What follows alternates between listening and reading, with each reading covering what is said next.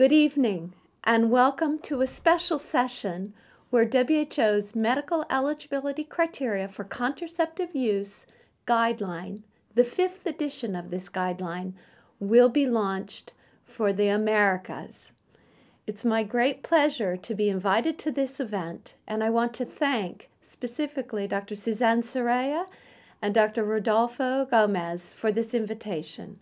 My name is Mary Lynn Gaffield, and along with my colleague Mario Festin, we work for the Department of Reproductive Health and Research in Geneva. So thank you very much for the invitation. I am Mario Festin. I also work here in the Department of Reproductive Health and Research in the WHO headquarters. And we are very happy to introduce to you these tools and other materials that you could use for family planning in your region. This evening, during the session, we are going to give an overview of the latest edition of the Medical Eligibility Criteria for Contraceptive Use, how it was developed, and highlight the important changes that appear in this 5th edition. Then Mario will talk about the latest edition of the MEC wheel. He'll also talk about the Family Planning Training Resource Package, or TRP, as we call it in English. And then I will also talk about updates that will be undertaken for the Selected Practice Recommendations, Guideline, or SPR, as well as the Global Handbook. So without further ado, I'd like to share with you an image of the various tools, guidelines, that we prepare at WHO, which are continually updated, and thanks to all of you, in constant demand. Now, as we mentioned, we'll really be focusing on the medical eligibility criteria guideline for this talk, but we'll also be talking about the MEC wheel and some of the other tools and guidelines that appear in this picture. And as some of you may know, the guidelines are continually updated through a routine synthesis of the scientific evidence through what we call the Continuous Identification of Research Evidence, or CIR. Now in June this year, we released the 5th edition of the Medical Eligibility Criteria for Contraceptive Use Guideline in English. The purpose of this guideline is to provide evidence-based recommendations for who can safely use a contraceptive method. The 5th edition offers nearly 2,000 recommendations for now 25 methods of contraception. And these recommendations are presented for women with pre-existing medical conditions or for certain personal characteristics, and also for women according to health problems that may be important when delivering contraception to them.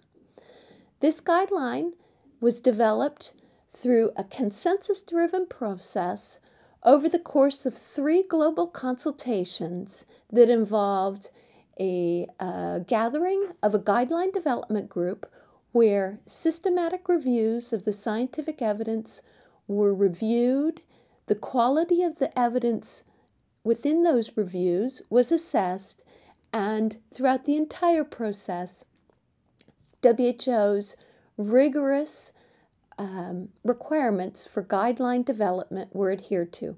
We're very, very grateful for the experts that were part of the process that were from Latin America, and in particular, we're very grateful for our colleagues in PAHO for contributing to this effort. Now, just before we begin, I'd like to review with everyone how these recommendations are presented in the MEC. We use a 4-category scheme that ranges from a 1, where there are no restrictions of the method, a 2, where the method can generally be used, 3, where generally the method should not be provided, and a condition 4, which represents an unacceptable health risk to the woman. Now, in settings where there is limited clinical judgment available, category 1 and 2 conditions indicate that the method can be provided. Category 3 or 4 conditions indicate that that method should not be provided to the woman. And in certain situations, we offer different criteria depending upon whether the method is being initiated or continued. And these are particularly relevant when we're talking about intrauterine devices, for example. Now back to the MEC 5th edition, which we are launching today. I want to note that there are a variety of highlights that will be important for you to be aware of as you share this guideline in your settings. For overall, the 5th edition presents an opportunity to further expand contraceptive options to women. And this has been done through the addition of 4 new methods of contraception to this guideline, which I will review shortly. Further, women who breastfeed now have more contraceptive options during the postpartum period, including immediately after they deliver their child. Last year, in July 2014, at the International AIDS Conference, we early released recommendations for women who live with HIV, including women who are taking antiretroviral therapy, also women who are at high risk of acquiring the infection. And they now also have more contraceptive options, and these recommendations are included in the release of the entire MEC. And lastly, we want to underscore that through the consultative process to develop the guideline, our experts reaffirmed that adolescents can use all methods of contraception, including intrauterine devices and contraceptive implants. Just to review and to show the various methods that are available in the MEC, and now the 5th edition of the guideline, you will note that there are many combined estrogen-progestogen containing methods that are available in this guideline, as well as many progestogen-only methods that are available. I want to note that the 4 new methods include, for progestogen-only contraception, we now offer recommendations for the subcutaneous injectable depomedroxyprogestogen acetate. We also offer recommendations for a levonorgestrel releasing implant, otherwise known as sino-implant. We also include recommendations for another method of emergency contraception, specifically ulipristal acetate. And lastly, we include recommendations for the progesterone-releasing vaginal ring. I'll go into greater detail in the next slides. Depomedroxyprogestogen acetate subcutaneous injectable, or otherwise known as DMPA-SC for subcutaneous, is an injectable method that can be not only self-administered, but also administered by a health worker. And after review of the scientific evidence on the safety of this method, as well as the safety for women with medical conditions and particular characteristics, our guideline group determined that all recommendations for the subcutaneous injectable should follow the intermuscular injectable recommendations. So this is a new method that you can include in your programs if it's not already there. In addition, Sino-Implant 2, which is an implant, subcutaneous implant that is manufactured in China. It releases levonorgestrel. It's 2 rods. It's very similar to Jadel, which may be more widely known in your region. This method is now also included in the MEC 5th edition, and the guideline review group determined that all recommendations for this implant should follow the levonorgestrel and etonogestrel implant recommendations. So this is another method that can be included.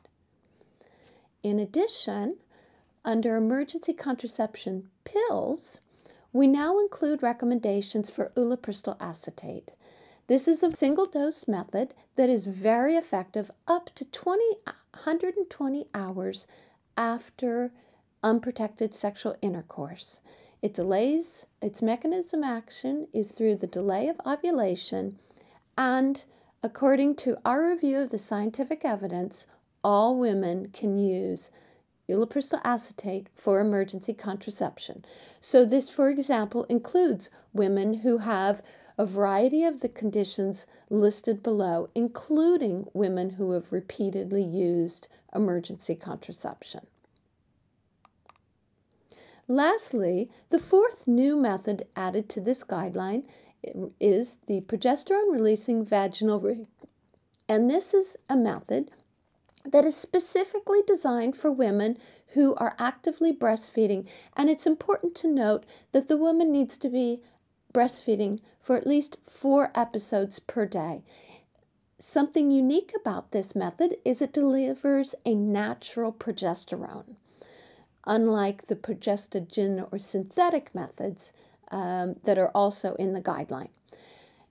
Many of you may already be familiar with this method because it was developed in Latin America and is currently registered in at least 9 countries.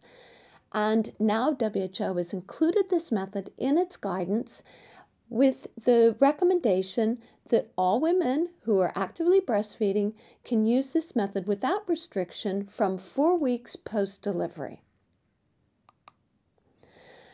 Now, as far as other new recommendations which your programs may be very interested in implementing, it's important to note that women who breastfeed and who are postpartum now have more options. And specifically, if in the immediate postpartum period, women who breastfeed are now able to use the progestogen-only pill, otherwise I think known as mini pill in many settings, and also women are immediately able to have an levonorgestrel or etonogestrel releasing implant inserted. And just to note here, you can see in the table that I've highlighted in yellow the number 2 for both of these methods. So that indicates that this method can be offered to women. In previous editions, these methods were category 3.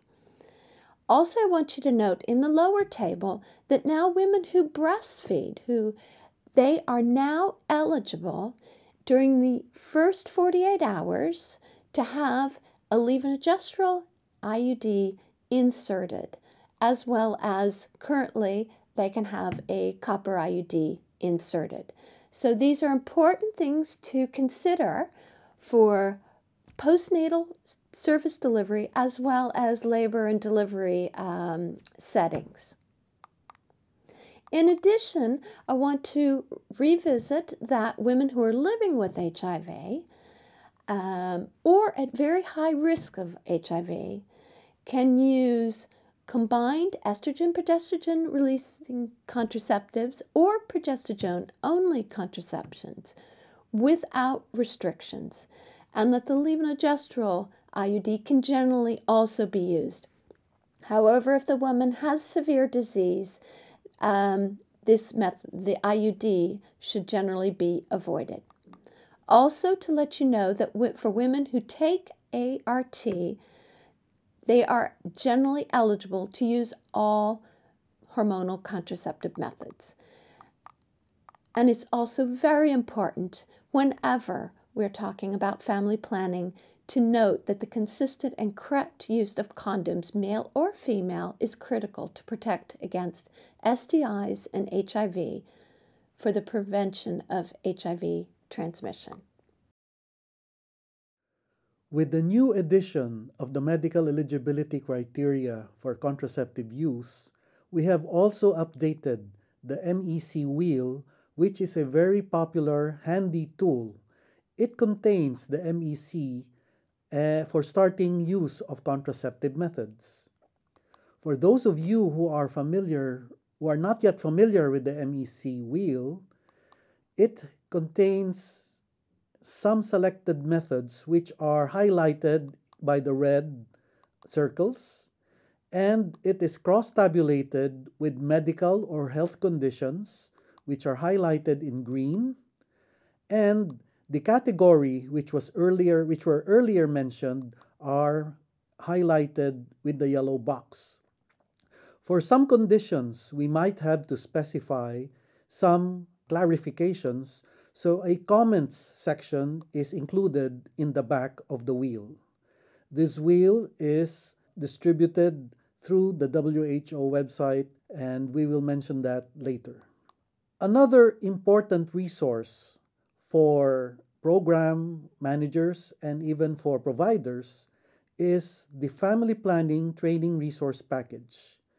This is an online tool for trainers so that you can design, implement, evaluate family planning training based on evidence-based guidelines. These were developed using the MEC, the SPR, and the other WHO guidelines and tools. The Family Planning Training Resource Package is very useful in training programs both for pre-service and for in-service, both in the public and the private sectors. Since its launch 3 or 4 years ago, we have added many new modules, the latest of which are the modules on emergency contraception for providers and for pharmacists, and a module on the standard days method, or SDM. We are translating this into French for all of the modules, and we are planning for the Spanish and Portuguese translations. The Family Planning Training Resource Package has very many modules now, and you could see them listed in the middle of the slide.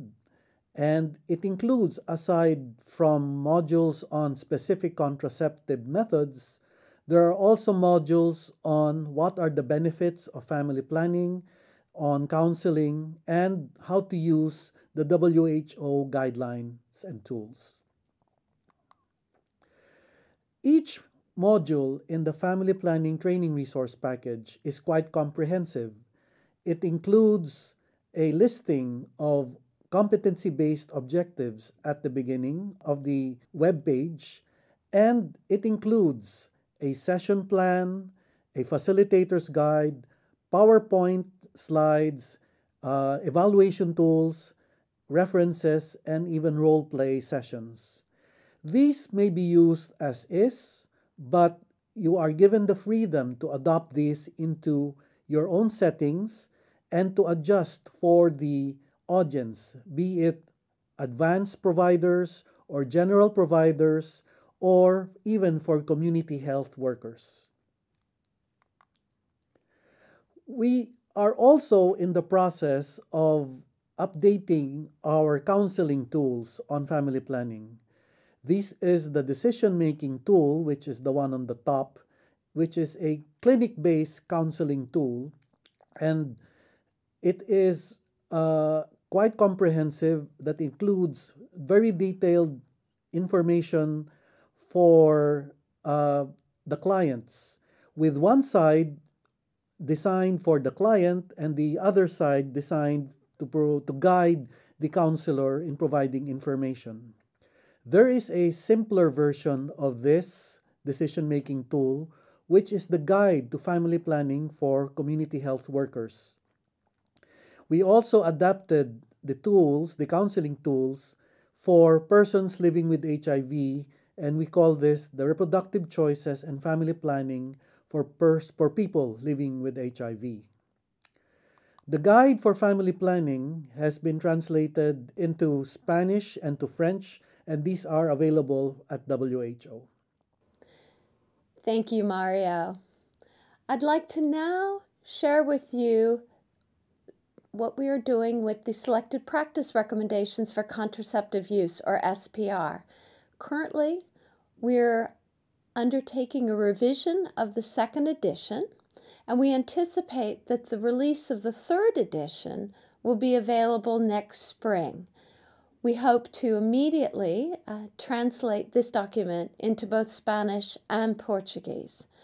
Just to give you a flavor of what to anticipate, we have reviewed all the evidence underpinning the recommendations, and we're going to release new recommendations related to the contraceptive patch, the combined vaginal ring, and we're adding new recommendations related to how to initiate regular contraception after the use of an emergency contraceptive pill. And finally, I'd like to give you an update of our planned revision of the Global Handbook for Family Planning. This is a very popular resource for providers. It was developed in 2007 and was recently updated in 2011. We are now undertaking another revision of this highly popular document. The revision will include all of the recommendations for the MEC 5th edition, as well as those that I just mentioned related to the Selected Practice Recommendation Guideline. In addition, this revision will offer us a unique opportunity to ensure that relevant chapters within this handbook include the latest WHO guidance related to the workforce that can offer family planning services, or related to the task shifting guideline that was released in 2013. We're also going to ensure that recommendations related to the delivery of information and contraceptive services following a human rights-based approach that was released in 2014, that these recommendations will be included. And then we'll ensure also that WHO's latest recommendations related to HIV counseling, the delivery of postnatal services, gender-based violence are also included. And lastly, I'd like to share with all of you our Twitter information, how you can follow us, our website. If you have questions about these guidelines, you can email us at hrxinfo@whoint, and then also to share that copies of the MEC 5th edition can be downloaded from the address above. We're endeavoring to, as soon as possible, ensure that this guidance is available in Spanish and Portuguese. Thank you very much. Once again, we'd like to thank our colleagues for inviting us and organizing this special session where we can share with you WHO's latest guidelines and tools that support family planning programs. Please do not hesitate to contact us in the future, and we look forward to issuing these guidelines and tools into Spanish and Portuguese in the very near future. Thank you very much, and we look forward to hearing from you, and have a good day.